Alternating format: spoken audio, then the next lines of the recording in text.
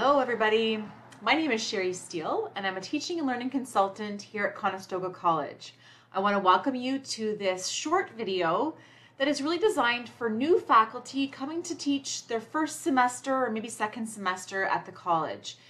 We're developing these pathway videos to support you in getting key pieces of information and key ideas that will really work to get you on your feet, supporting your students right away when you start teaching this semester. So I'm going to spend the next 10 minutes or so with you talking about how you can help your students to better understand the assignments related to your course or evaluations in your course. So what's really important to think about when we are looking at assessments is that this is how we gauge success often for our students in our courses. So at the college, we look at outcomes and whether or not a student can demonstrate knowledge, skills, or attitudes that they've acquired throughout our courses. And how we do that is through assessment. And so, of course, we want them to have the best possible chance to be successful in these assessments as possible. And oftentimes, if a student doesn't fully understand an assignment, they aren't demonstrating to their full capability what it is that they know or the skills that they actually have, etc. And so we want to make sure that students have a really clear understanding of our expectations related to assignments, that they understand any type of process or timeline with respect to going from introduction of the assignment to the due date itself. And of course, it's really important that our students understand how they're going to be assessed or how they are being evaluated on the assignment itself. And if we can do all of those things together, our students stand a much greater chance at showing us the best that they have. And of course, that translates into stronger grades and greater success for them as well. Something we can't forget about that I'm not going to spend a lot of time on, but is an important thing to note, is the idea of academic integrity. We need to make sure that our students are completing their assignments, doing their assessments with strong integrity. And so we need to create a culture and a conversation in our classrooms related to academic integrity that relates not only to what we're doing in our courses and assessments, but what translates into the profession in which we are helping them and supporting them to enter. And so having conversations and creating awareness in our courses goes a long way. I think it's really, really important to provide specific examples with your students to what constitutes an academic offense with a particular assignment. Give them those tangible, real examples for your course and your assignments. And that will be really, really impactful for them. It's often more meaningful than more generalized ideas that they will get from things like Conestoga 101, but making it real in your class, relating it to the vocation, and having an ongoing conversation will go a long way in preventing academic offenses and supporting our students to do their assessments with greater integrity. Okay, let's take a step back and think about an assignment that we have that is due in week 6. How are we going to support our students to really understand and do their best with that assignment? One of the first things I think is important to consider is the notion of how much that assignment is weighted to their overall grade. A lot of times students don't have a full understanding of what does 20% actually mean.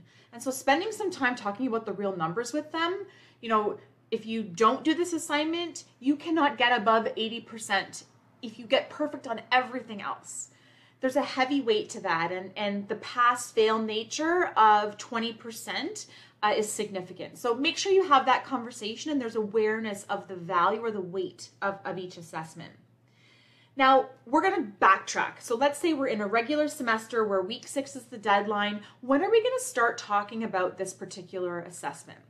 Well, week 1 of the semester is often overwhelming for students and for faculty too. And so we give them a ton of information. We talk about the overall assessment or evaluation plan for the course that's on the course outline, and often we use the instructional plan to also engage the students with understanding. But to go into the specifics about a particular assignment in week 1 would be a lot. So this is a pretty big assignment, so we're going to do it in week 2. So it's going to be the time to introduce the assessment. How you do this is really going to matter about the modality of the course that you're teaching. So if you're teaching an asynchronous course, you might go about things a little bit differently than if you're teaching an in-person course or a hybrid course, for example. I do think it's really helpful to have Word documents and videos and web pages associated with the assessment that are living in eConestoga that you can refer to in any of those modalities. So to be specific, what kinds of things are you going to include in this introduction? Well, you absolutely want to spend some time reviewing the expectations that you have of the students. And that can be very, very specific. You want to be clear, concise. I would list things in a very almost checklist-oriented way with respect to sections, modules, and expectations of the assignment overall. This can easily be done, as I said, in a Word document. In an in-person class, I would pull that Word document right up on the screen from eConestoga and walk through it with the students, giving examples, letting them ask questions. In an asynchronous course, I might actually do something similar where I have a screen capture video, much like I'm doing right here. And I'd have the Word document as well as a video to support them in reviewing that document with the expectations on it. I would also make sure in that same introduction to review any associated timelines or processes that the student is going to participate in as they complete the assignment from start to finish. Sometimes assignments aren't going to have that, but oftentimes we almost have like expectations of completion or checkpoints, which can be very helpful. In an asynchronous course, having checkpoints with checklists through eConestoga can be really helpful to keep students on track. And I would argue that even in an in-person class, you bringing up checkpoints and checking in with students week by week is really, really helpful for them as well. Something that we often forget about when we're looking at assessment and assignment introduction is referring our students to how they're going to be evaluated. So share the marking scheme or the rubric with your students. We can use these as a teaching tool in addition to their evaluation purpose. And this often gives students a real sense of what you are expecting on top of the overall expectations. Many of our students have never seen a rubric or have never been evaluated with a rubric. And so it does warrant time and energy to be spent in the class explaining to them, here are the levels that I'm going to assess you on. For this particular criteria, look at what I'm expecting if you want to get a 5 out of 5. Here's what I'm looking for a minimal pass, right? And helping them understand what the descriptions for each level are, providing examples, etc. Really, really important. We also want to make sure that this rubric is available to our students at the outset. So when they start to be introduced to that assessment, they have that rubric, and it needs to be available to them from that point forward to the point of the deadline. It's also great. I like to share tips and tricks with my students for those that have had courses run in past. You've seen students maybe struggle with a particular type of or component to the assignment, or you've had students benefit from doing something kind of cool or unique. Why not share those ideas or those challenges or things to avoid with your students? You want them to have a positive experience, and so if you know there are potential stumbling blocks, share that ahead of time. Give them ideas of how they can navigate around that and really support them in the process of assignment completion. We talk a lot about providing exemplars to students, and there's some great literature to suggest that providing an exemplar or exemplars is really helpful at helping students be self-regulated in their learning. It provides them a checkpoint, a bouncing off, an idea of what a certain type of work is going to get in terms of points. We might recommend that you give some exemplars, not just for the best of the best, but also, and probably more effective, what does a B+ look like in terms of an exemplar? It helps the students see where they might aim or where they might shoot above. There's some assignments that might not be helpful for. We don't want students copying from an exemplar or being boxed in terms of creativity by trying to replicate or recreate an exemplar. So be cautious in what you provide. If you are going to share previous students' work as benchmarks for your current students, make sure that you've redacted all previous student information from that assignment and that you have express permission from the original student for the use of their work in this context. What else you want to do in this introduction is to allow plenty of time and space for questions.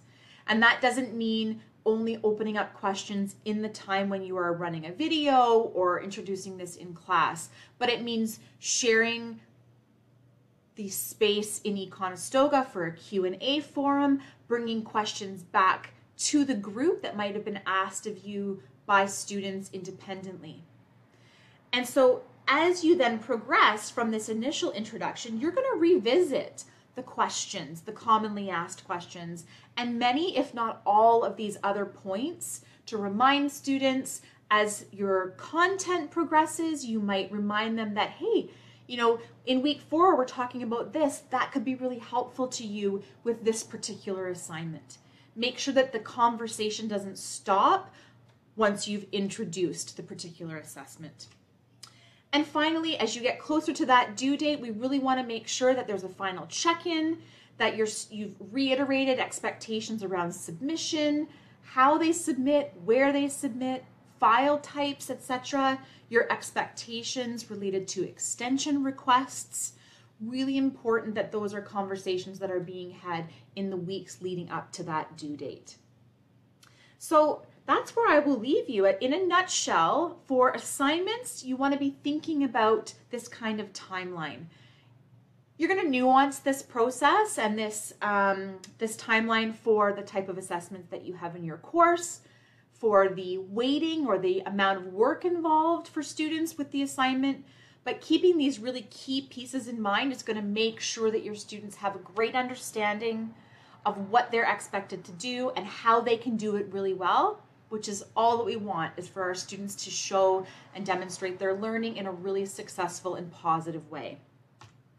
We would love to hear from you. If you want further supports, Teaching and Learning is here to support in all different areas of your teaching journey, especially related to assignments.